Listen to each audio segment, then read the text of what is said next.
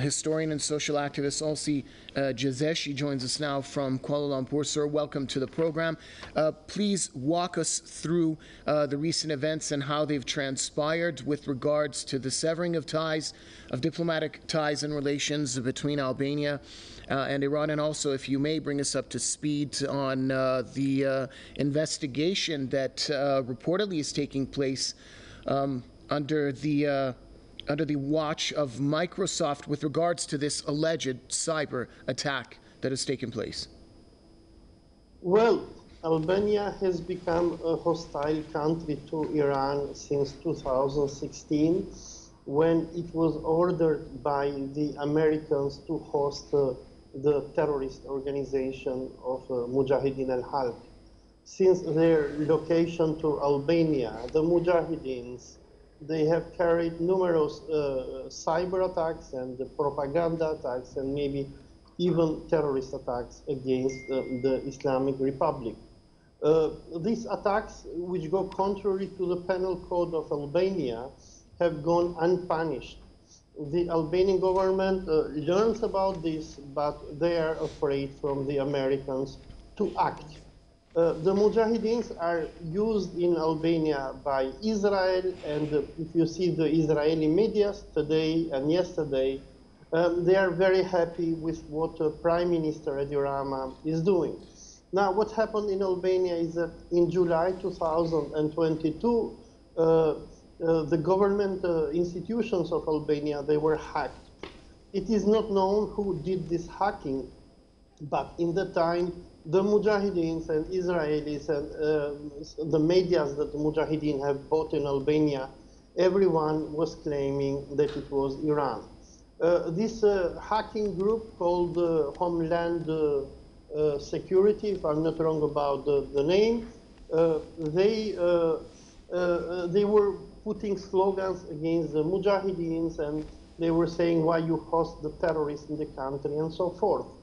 Nevertheless, the government didn't exactly know whom to blame, but it seems that Microsoft Security, I don't know who are these people, but it seems they are a group within the Microsoft. Probably they have been paid by Israeli lobby or the Mujahideens. They have issued a report on 8th of September 2022, where they allege, without giving a clear proof, that hacking came from Iran. Now, even, let us say, even if hacking came from Iran, it doesn't necessarily mean that it was Iranian government. We have hackers nowadays throughout the world. We have hackers in the United States, in Europe, in China, and what have you. But what our Prime Minister did, he took an extreme and unheard step in the history of Albania. We had such a step actually only in 1946, when the communist government of Albania at the time, they expelled the American chargé d'affaires and diplomats from Albania, and they closed the American embassy.